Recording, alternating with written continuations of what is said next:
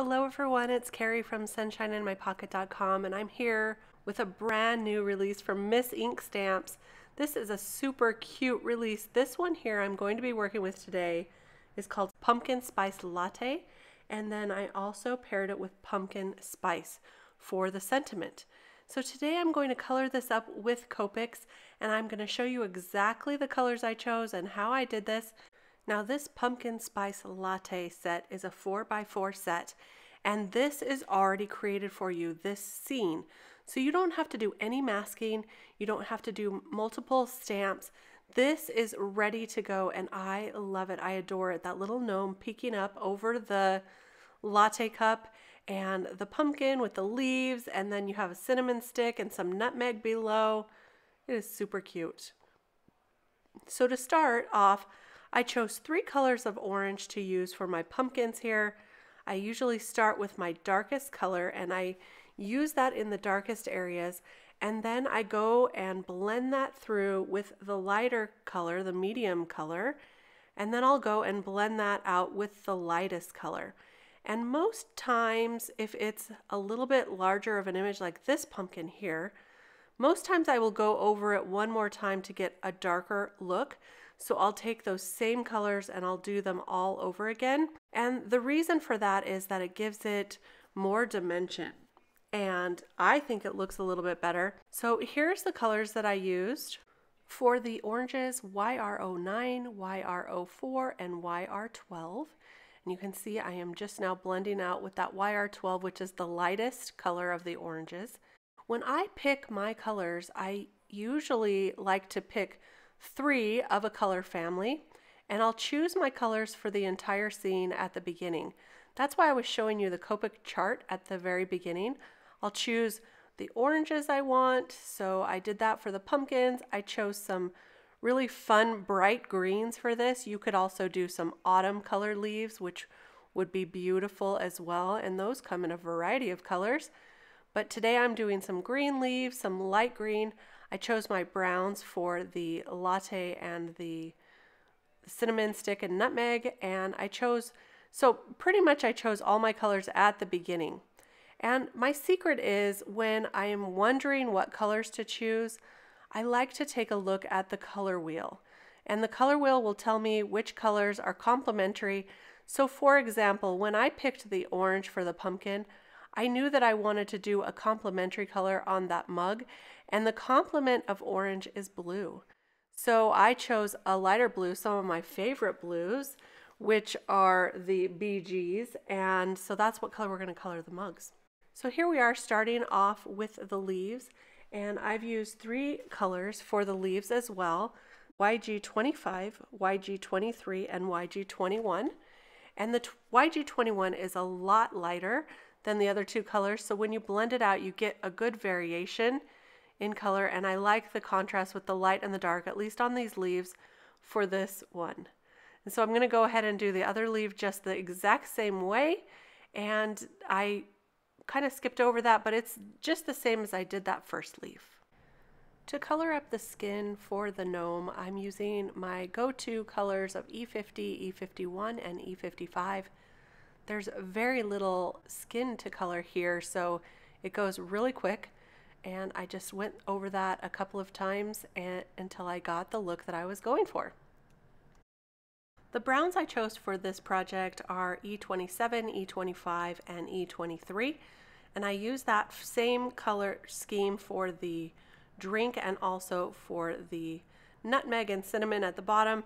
Did this real simply because these are really small, and so I colored all over with the lightest brown, and then I went over just the lines with the darkest brown, and I blended out just a tiny bit with the medium, and that was it for those. This actually was really quick to color, very relaxing too, so if you enjoy coloring, then this would be a really fun set for you to have.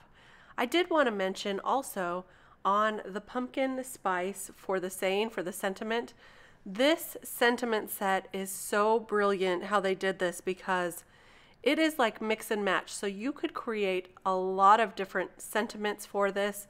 The one I chose today to combine to make my sentiment says, "'Tis the season for pumpkin spice." But there's a lot of other sayings you could create, and I really, really love this sentiment set, and it's perfect for this time of year. For the spoon, I'm using some cool grays. You can see up in the corner there, I started with the C3 and then went over that with the C1, and then I blended all of that through with the C0, and that was very simple to do as well. Like I said, this whole coloring took me less than 45 minutes, even choosing the colors and determining what I wanted to do on the gnome hat. You'll see that in a minute. I used the same greens for the leaves on that patch on his hat. And then the pumpkin, of course, I use those same oranges. And now I'm going in with the BGs for the mug. These are some of my favorite colors and my go-to colors. I probably need to buy refills for these soon. I start around the edges with the darkest color, which is the BG13, blend that out with the BG11 and blend it even more with the BG10. And I actually did this a number of times to get the darkness that I wanted on the mug, but that's normal, par for the course when I'm coloring. I originally planned on coloring the gnome hat with the BG colors as well, but I thought that would be way too much blue on this card. And so I decided to change my mind at the last moment. I ended up not coloring the hat in blues, and you'll see me struggle in just a minute decide on the colors for that, and I'll tell you how I came to my conclusion in the end. Just finishing up this mug, and I'm going to skip over the part where I go over it one more time because it's just the same. I just made it a little bit darker on the mug and also on the handle. For the pumpkin stem, I use the same browns that I used on the rest of it, and then I go over it with the E50 and also some of the greens from the leaf. So we have sort of a brownish green tint to that stem. So I just kind of played with that until I thought it looked right. So that was very simple. On his pants, they are checkered. So I'm using the darkest green, and then I'll go over the rest of it with the same color that I color his hat. For his shoes, I'm just using some neutrals, the N7, N5, and N3. We're going to give him some shiny black shoes here for this one. And now it's time for the hat. Now I cut out all the part where I was just kind of agonizing over the colors I wanted to choose. And finally, in the end, I decided to go with my trick. When I'm having a hard time choosing colors, I always look at what colors I have and go toward the complement, like I mentioned before. So because I have those green leaves, I thought that his hat should be a variation of a light shade of red.